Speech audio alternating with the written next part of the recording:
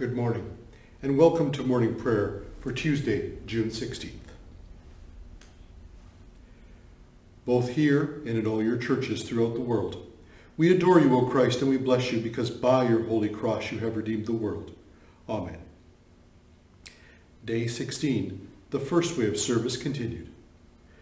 Tertiaries recognize the power of intercessorial prayer for furthering the purposes of God's kingdom, and therefore seek a deepening communion with God in personal devotion, and constantly intercede for the needs of his church and his world. Those of us who have much time at their disposal give prayer a large part in their daily lives. Those of us with less time must not fail to see the importance of prayer, and to guard the time we have allotted to it from interruption. Lastly, we are encouraged to avail ourselves of the sacrament of reconciliation, through which the burden of past sin and failure is lifted, and peace and hope restored. O God, you resist the proud and give grace to the humble. Help us not to think proudly, but to serve you with humility that pleases you, so we may walk in the steps of your servant Francis and receive the gift of your grace, through Jesus Christ our Lord. Amen. Lord, open our lips, and our mouth shall proclaim your praise. O God, make speed to save us. O Lord, make haste to help us.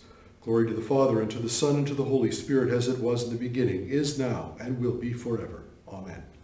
Alleluia. God rules over all the earth. O come, let us worship. The Venite. Come, let us sing to the Lord. Let us shout for joy to the rock of our salvation. Let us come before his presence with thanksgiving and raise a loud shout to him with psalms. For the Lord is a great God and a great King above all gods. In his hand are the caverns of the earth, and the heights of the hills are his also. The sea is his, for he made it, and his hands have molded the dry land. Come, let us bow down and bend the knee and kneel before the Lord our Maker. For he is our God, and we are the people of his pasture and the sheep of his hand. Oh, that today you would hearken to his voice. The psalm appointed for this morning is the first part of Psalm 78. Hear my teaching, O my people. Incline your ears to the words of my mouth. I will open my mouth in a parable. I will declare the mysteries of ancient times, that which we have heard and known, and what our forefathers have told us. We will not hide from their children.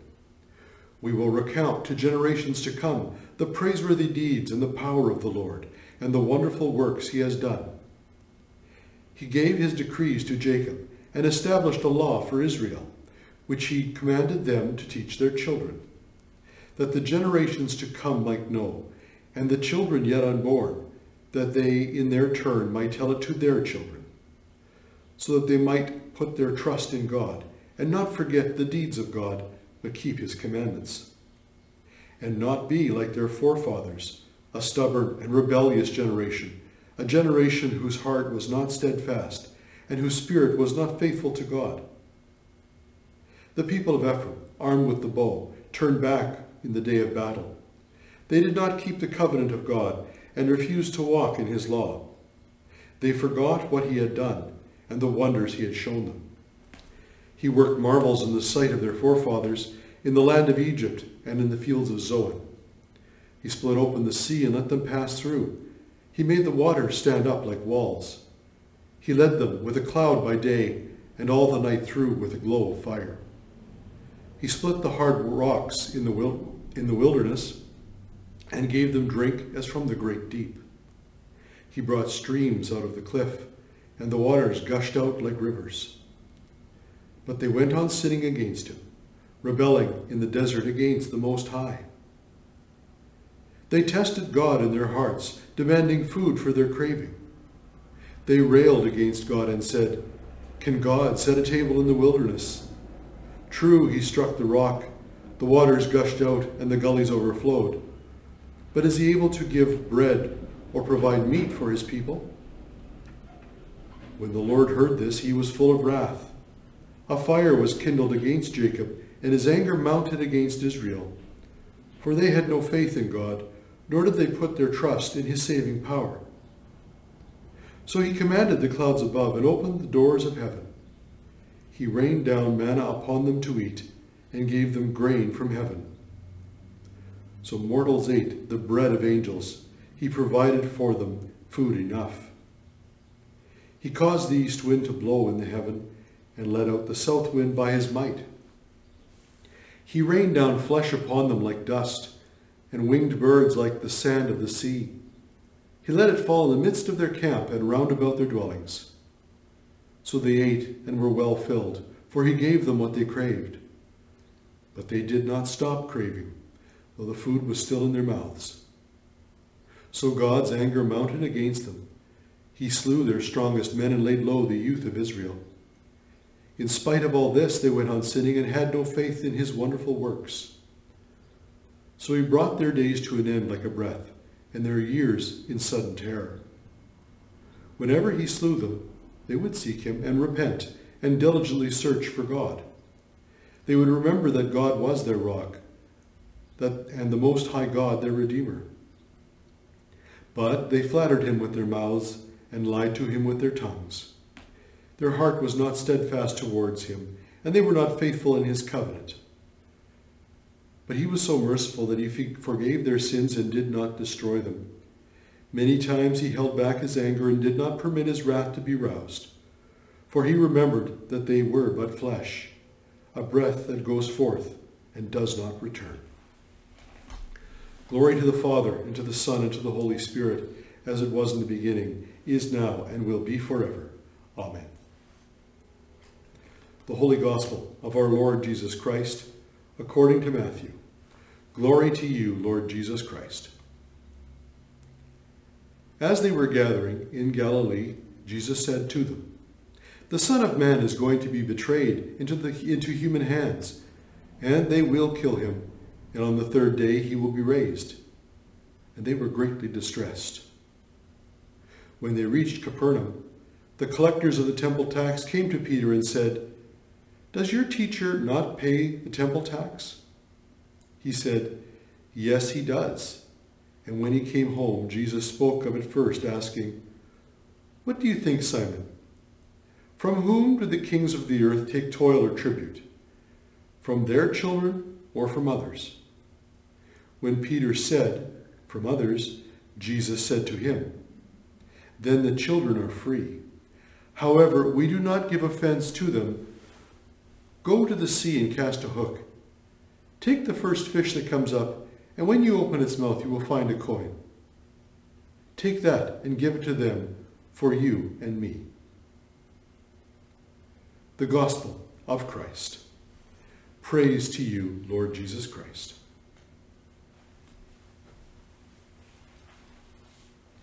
The Apostles' Creed. I believe in God, the Father Almighty, creator of heaven and earth. I believe in Jesus Christ, his only Son, our Lord. He was conceived by the power of the Holy Spirit and born of the Virgin Mary. He suffered under Pontius Pilate, was crucified, died, and was buried. He descended to the dead.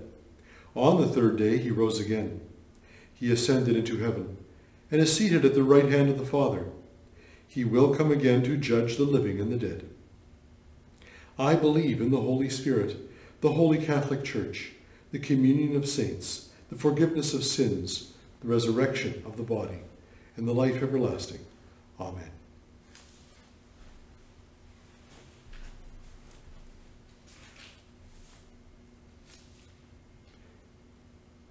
As we stand in God's presence, let us pray to the Lord, saying, "Lord, have mercy."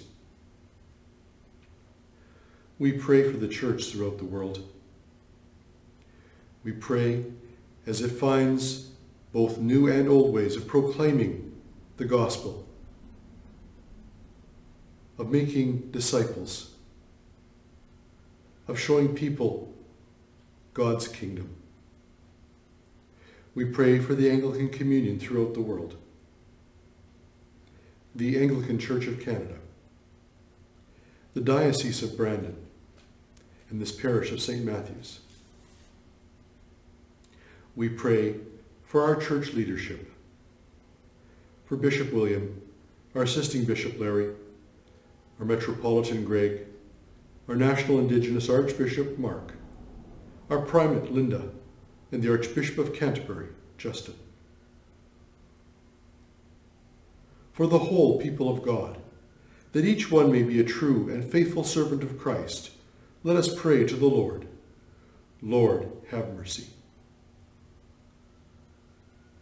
For those drawing near to the light of faith, that the Lord will bring them true knowledge of himself, let us pray to the Lord. Lord, have mercy. We pray for this community. We pray for those close to us. We pray for their protection, for their health. We pray for satisfaction in the lives of those close to us, that they will get a sense of true joy and happiness, that they will sense that you are their God and that we are your children. For our families and friends, that the Lord will give them joy and satisfaction in all they do, let us pray to the Lord. Lord, have mercy. We pray for those who are struggling today. We pray for those who have been afflicted with COVID-19. For anyone in our hospital or our nursing homes. For those awaiting surgery, recovering from it, or suffering from other long-term health issues, mental health issues, addictions, isolation, poverty, or homelessness. We pray for those in our community who will be hungry this day, who are unsure of where their daily bread will come from, where their food will come tomorrow. We pray for those who are treated as outcasts or outsiders, those who are seen as the other, those who, because of the color of their skin, are treated differently.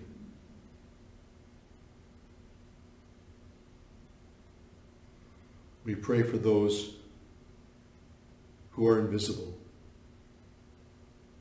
who believe that they are not important or do not matter, those who feel that no one cares. For those who are lonely, sick, hungry, persecuted, or ignored, that the Lord will comfort and sustain them. Let us pray to the Lord. Lord, have mercy. We pray for this country. We pray for our Governor General, our Prime Minister, our members of Parliament, our Premier, our members of the legislature, and our Mayor and Council. For our country, that the Lord will help us to contribute to its true growth and well-being. Let us pray to the Lord. Lord, have mercy. We pray for the world, most especially this day. We pray for those places where people suffer because of warfare, famine, disease, man-made or natural disasters, injustice, racism, or oppression. We pray for Yemen, Syria, Afghanistan, Iraq and Iran, Sudan, Turkey, Palestine, Israel, North and South Korea, Russia, the Ukraine, and the United States. For the whole human family, that we may live together in justice and peace, let us pray to the Lord. Lord, have mercy. In our prayers for the Third Order, we pray today for the African province, for Cape Town, Port Elizabeth, and Lesotho, and for Nadine, Tanya, Judith, Reuben, Averio, Lucy, Charlie, Dennis, Laurel, Ed, Herbert, Roy, Vanessa, Niambi, Jorge, Peter, and David. God, we give you thanks for the Third Order of the Society of St. Francis. Grant, we pray, that being knit together in community and prayer, we, your servants, may glorify your holy name after the example of St. Francis and win others to your love. Through Jesus Christ our Lord. Amen.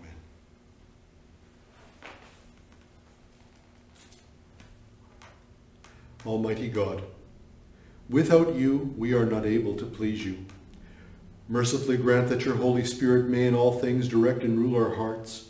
Through Jesus Christ our Lord, who is alive and reigns with you in the Holy Spirit, one God, now and forever. Amen. And now, as our Saviour Christ has taught us, we are bold to say, Our Father, who art in heaven, hallowed be thy name. Thy kingdom come, thy will be done on earth as it is in heaven. Give us this day our daily bread, and forgive us our trespasses as we forgive those who trespass against us. And lead us not into temptation, but deliver us from evil. For thine is the kingdom, the power, and the glory, forever and ever. Amen. May our Blessed Lady pray for us. May St. Francis pray for us. May St. Clare pray for us. May all the saints of the Third Order pray for us. May all the holy angels watch over us and befriend us. May the Lord Jesus give us his blessing and his peace. Amen.